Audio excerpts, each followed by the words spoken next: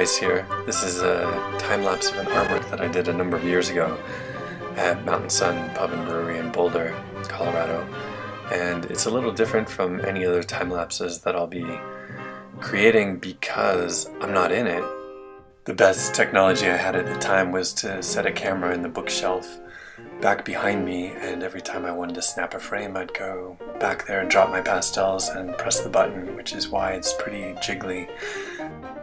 Though you can see the ghost of me from all the times that I bumped into the lamp. At the time that I created this piece, I was pretty deep inside of my martial arts practice, hence the subject matter, the warrior. And also I had a lifelong interest in not so much Taoism, but just the feeling sense behind it of this balance of opposites.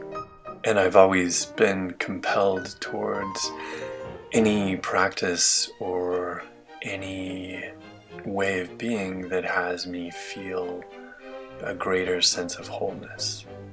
So I would visually play with that sense by taking something like two different colored fish and posing them as apparent opposites to one another.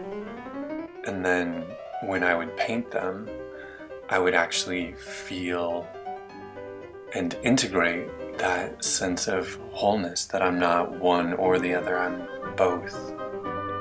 Something that's always showed up for me in my chalk artworks because of their temporary nature and knowing that they're going to be erased, so they're just there for a certain amount of time, is this sense of placement in the season. So this being a winter chalkboard, I painted these little flowers as the hint of the spring to come.